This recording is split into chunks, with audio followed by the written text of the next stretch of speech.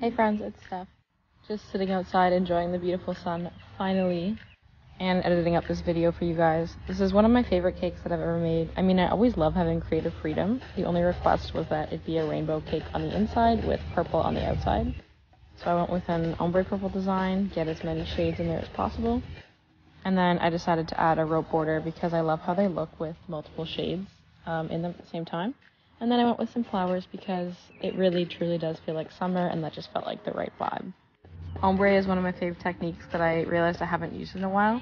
I just absolutely love the way that the colors blend together.